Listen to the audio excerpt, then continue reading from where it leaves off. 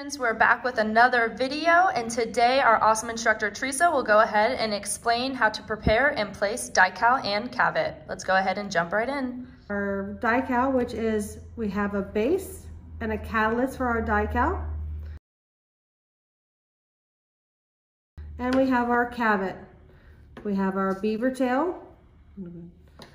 We have our spatula and our Dycal applicator. It has a little tiny round knob on the bottom for the application of the Dycal, which I'll show you in a moment. So these materials are used for two different things.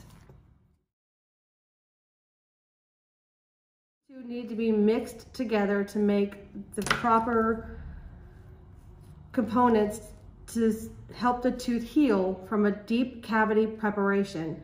If the tooth is having symptoms of maybe a little bit of pain from a hot or cold, the doctor might place this in there underneath the composite to see if it helps the tooth heal a little bit.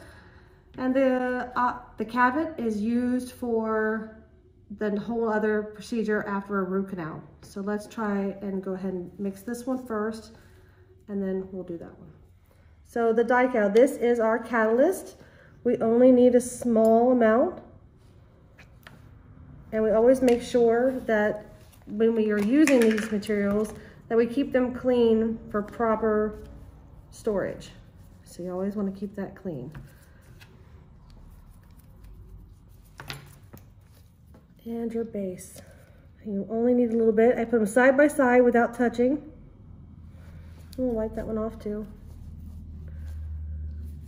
These two, the catalyst and our base, which they both are calcium hydroxide, with our Dycal applicator, will be mixed. We're just going to mix them together. Just small little swirls into them so they both just incorporate with each other. These mixing together make the proper material to go inside the tooth.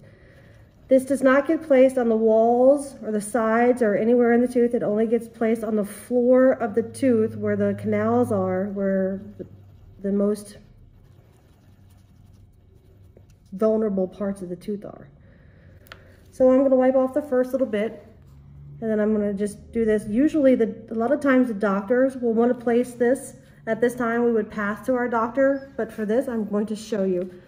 We're going to go right in here, good fulcrum, just to the floor of the tooth. This looks a lot like the model. You might not be able to see well, but I'm going to go straight down, just straight down, tapping it along the floor of the prep.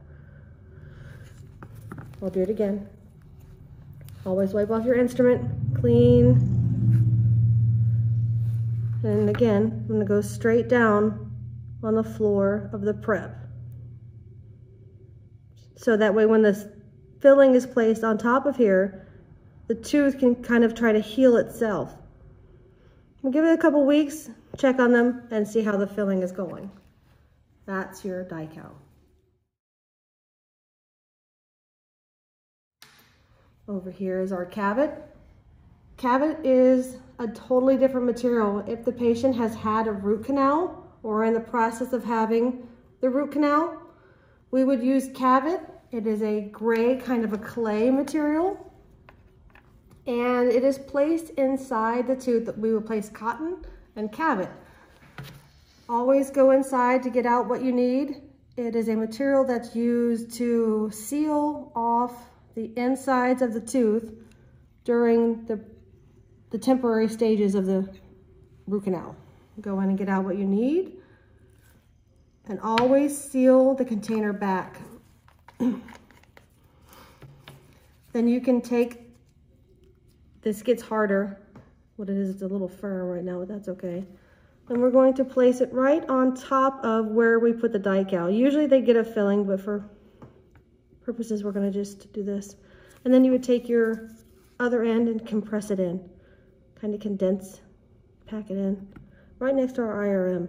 See, our IRM is now getting hard too. So this is firming up, makes a hard filling in there for the patient. They have something to chew on, sort of. We tell them to be gentle. Same with the Cavit.